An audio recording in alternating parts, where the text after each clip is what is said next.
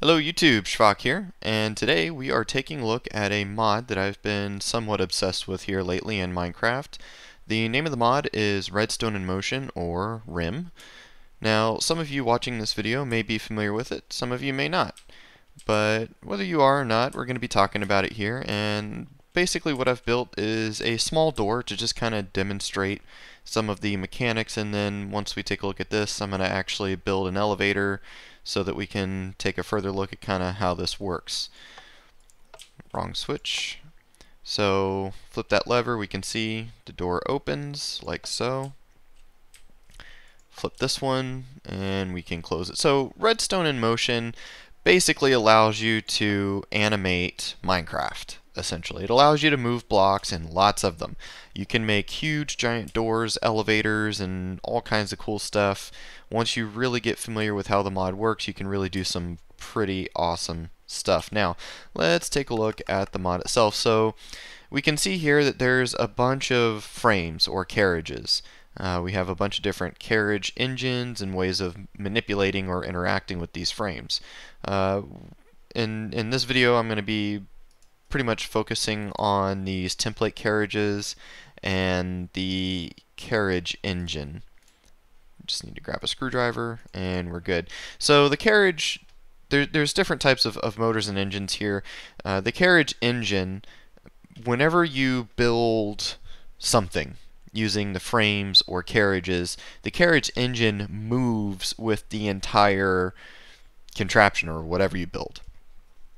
The carriage motor moves the contraption while staying put. So whatever you build, it's going to move it or interact with it, but the motor itself isn't going to move. It's going to stay stationary.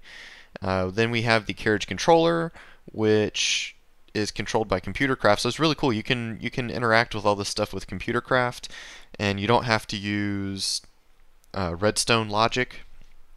Although Redstone logic is my favorite, mainly because I suck at ComputerCraft. So there you go. If you're really good at Lua scripting in ComputerCraft, you can do some really awesome stuff. Now, if anybody's watching this video and you are good with ComputerCraft or Lua scripting, drop me a line, let me know, because I'm working on a project right now and I could use some help. And then we have the translocator, which can teleport carriages. So that's pretty cool. So, like I said, we're going to be focusing on these, which is a template carriage. And I'm just going to copy that block real quick. Set one of those down. Perfect. Alright, so let's start building. So, what I'm going to build, I'm just going to build a simple little platform elevator. It's just going to go up and down. Nothing too crazy or fancy. So, the first thing is you want to lay out your frames in the pattern that you're going to want. Now, I recommend that when using certain things such as these frames, that you kind of use other blocks to draw out your pattern. Make sure you know what you're going to do before you do it, because that way you don't have to break your control block and reset the whole thing. Now, I just mentioned control blocks. So the control block is going to be the block that we attach the engine to. And so in this case, it's going to be this middle block right here. I'm going to shift right click it. That turns it into the solid block on all sides. It is now the control block. And all I got to do is just simply right click it again, not shift right click, just normal right click. And we can see that the carriages that I attached to it are now turned to gray. Now, what this means is you can now fill these with whatever block of your choice. In this case, let's choose something, let's do iron blocks, because why not? So we're going to just fill this in. So when the carriages are gray, they're hollow, as you can tell. I can just freely move through them. However, they still will interact with the environment. So whatever blocks I put inside them here, it will still manipulate. This whole thing is still going to move. Now, just one quick note about that. I've had people tell me that they really don't like this mod because they build stuff like this, and whenever contraptions move, other blocks tend to get stuck in them or something like that, and it's kind of random. Well, it's not actually random. The problem is a lot of times they have free blocks like this kind of just floating out in space. Now, the thing is, when I right click on this, you can see that they disappear. Well, they're not actually gone. They're still there. So if this contraption moved down one more block, this carriage is going to interact with that block there and pick it up. So just because they're out of sight doesn't mean they're gone. It just cleans it up so that you can't see it, right? So there you go. Just a quick explanation. Whoops. Put the engine down. Alright, so you can do a lot of cool stuff with this mod. You can move things, I haven't found anything you can't move with this mod, and the interesting thing is, as long as you have something inside of a carriage or a frame, you can manipulate it, you can move it. So, which is how we're gonna interact with this and move it around. So what I'm going to do is I'm going to get some red alloy wire from Project Red, because Project Red is awesome. I'm going to get some framed. You're going to want two different types of framed cable. It doesn't matter what colors you use, just two different colors. So in this case I'm going to use green and red, and I'm going to get some framed bundled cable. So I'm going to put some red alloy wire on the bottom. Just bust this out, or excuse me, on the top and on the bottom. Alright, like so. Now, let's see. I'm going to put the green on the bottom and the red on the top. Okay, so you're going to need this on whatever, you're going to need to put redstone on whatever side you want to move something in, right? So these engines and motors move in the direction from which they're receiving a redstone signal. So if I apply redstone to the bottom, it's going to move it up. If I apply redstone to the top, it's going to move it down. Make sense? Okay, it's not too complicated, right? So I'm just gonna move this up, and you're gonna see why I have to make this like this in a minute. Just knock some of this out. I'm gonna bring this out, and I'm gonna put down our control blocks. Alloy wire there. I'll do green on this side and red on that side. Get myself a lever.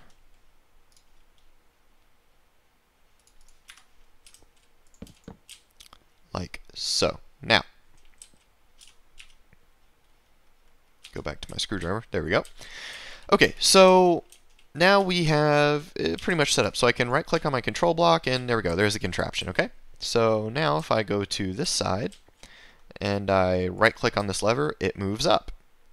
But, uh-oh, we have a problem. Okay, so it's receiving a constant redstone signal, but it only moved once. What's up with that? Well, that's because of a setting on the engine itself. So if you take your screwdriver and you right click on it, you'll see this little graphic appear. When that graphic appears, that means it's now set to a perpetual state. So a constant redstone signal will keep it moving. So I flip the switch and off it goes.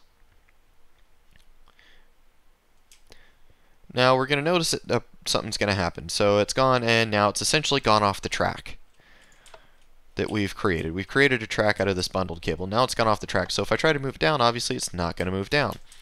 So let me just extend this real quick, and I'll show you how to solve that. So there's a couple ways that you can solve something moving beyond what you want it to move. One is a hard break, which I'm about to show you. It's kind of the lazy man's way. And the other is using computer craft or timers and all sorts of other fun stuff. But I'm lazy, so I use hard breaks. So what that means is you essentially just put a block. Let me just start moving this down. Excuse me. So you essentially just put a block in the way of the contraption, and it's going to stop it dead in its tracks. So I've put a block there. It stopped. Even though it's still receiving a redstone signal, it just stops it. And this doesn't hurt anything. It's not going to break anything. It just stops it. Alright, so turn the redstone signal off. Let me switch this back to day. So that's a hard break. Nothing too crazy. It's just kind of, like I said, it's the lazy man's way of doing it.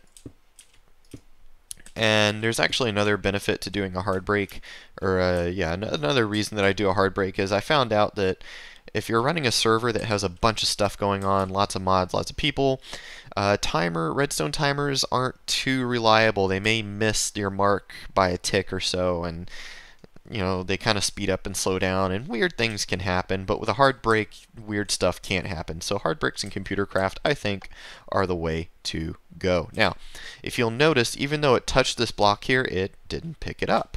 Why is that? Well, if you remember what I said earlier, that's because there's no empty carriage in that spot. If I'd put the block here where this empty carriage is, it would have picked it up and moved it with the contraption. So again, just keep that in mind. If there's empty carriages or frames, it will interact and manipulate those. So there you go. Simple little elevator. Just goes up and down. Got a simple door over there. So I'm going to go ahead, stop the video here, switch over to my main server, and show you guys some applications with Redstone in motion. We'll be back. Alright, and I'm back. Okay, so we are in one of the entrances to my base. Over here, there is a door that is controlled by Redstone in motion and activated by detector track. So on the outside, when a minecart runs over detector track, it triggers a short, I guess, what would you call it, delay. After that delay ticks off, then the door lowers, the minecart comes across, or the minecart comes across, hits this detector rail and closes the door as it keeps going. So it will eventually come to this elevator right here, which takes you down inside the base, again controlled by a detector track and activator track. So this detector track again has a delay on it, so the minecart can have time to get on top of this boarding track, which will hold it until it gets down to the bottom. A redstone signal is applied and shoots the minecart off. And this is fully functional, and you can ride it, and I'm going to show that to you now. So let me get a minecart, and let me put it over here.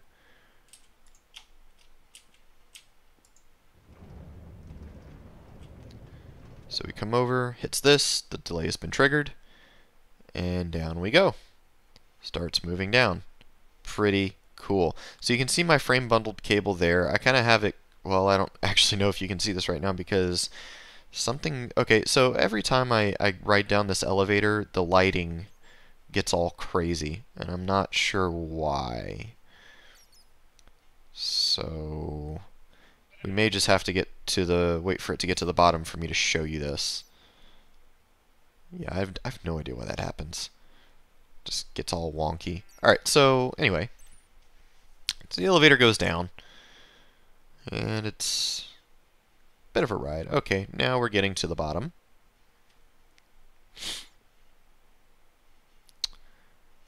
Get to the bottom and redstone signal. Cart goes off and the elevator starts going back up. Get rid of that. Okay, so the elevator's on its way up and the lighting is still freaking out. Not sure why. Must be something interesting with the mods. I don't know. Okay, so anyway, let's just kind of... Whoa. Alright, so we're going to try and get through this, even with the crazy lighting effects. So you can see here I've got bundled cable covered up by, not face aids, but covers. I think they're called iron covers, or slabs, or whatever. You can hide cable this way. So it's pretty cool. This is just kind of a little elevator shaft that I've created. So down here, this entire platform's acting as a hard brake, so it gets here, it can't go any further. This framed white insulated cable here, when it gets down to the bottom, is what applies the redstone signal to the track on the elevator to launch the minecart. So that's just kind of how that works. So I just wanted to show you that, and I'm going to cut away here and go to another part of my base and show you one more application that I've used this for so far. And I'm back once again. Okay, so we are in the nuclear power plant for my base. And inside these bunkers, or behind these shields rather, are my nuclear reactors. They're Mark V nuclear IC2 nuclear reactors. So I have them behind these reinforced stone shields that I've created to, you know, just it's security, right? So just in case my redundant security systems fail in the event of that they overheat, this will help mitigate any damage should they explode. So now the thing is, because I have them hidden behind these shields, well, how do you service them? How do you get to them if you need to do something? Well, that's where redstone in motion comes in, because I can flip this lever and it raises the shields, like so. So it raises them, you can kind of see up into there, and that's it right there. So here's the reactors, and I can get to them. I can do stuff. I can interact with them. So that's kind of how that works. So you can close it. just like that, and this side too opens up. Whoops, if I hit the right lever. So reveals more nuclear reactors, same thing. So you can just kind of see how that works. And you can, just play around with this mod. It's really cool. It's an awesome mod. Download it, try it out, play around with it, build some cool stuff. I'd love to see what cool things people build. You can kind of play around with the aesthetics, hiding stuff, hiding the circuitry and whatnot. So it's pretty cool. I really like this mod. Like I said, kind of been a little obsessed with it. I'm actually building a lot of other stuff with it right now. Just kind of go through my airlock here. So I'm going to have a bunch of links. Well, and by a bunch, I just mean like 2. One of the links is going to be to the mod, so you can go download the mod, Redstone in Motion. And the other link is going to be to a super awesome project called ERAM. Now, the guy that's heading up the project, Master ZH, is actually the one who taught me how to really use Redstone in Motion. So Master ZH has a super cool project going on right now called ERAM. It is the biggest, most technical, and most ambitious Minecraft project I think I've ever seen since this game came out. It is ridiculous, the stuff that he is doing. So he kind of needs help. He needs people to help him build ERAM. He needs people to help him with all kinds of stuff. I was helping him until I got a new job that that changed my timetables, and I was no longer to help him out. So if you're watching this video, I'm going to have a link to his Feed the Beast forum post in the video description below. Go check it out, help him out, support him in any way you can. It's a super cool project, and I really want to see this project get finished. So if you have any questions for me, drop me a line. Rate, comment, and subscribe. Let me know if you liked this video. Let me know if you didn't like it, and I will see you on the other side. Have fun.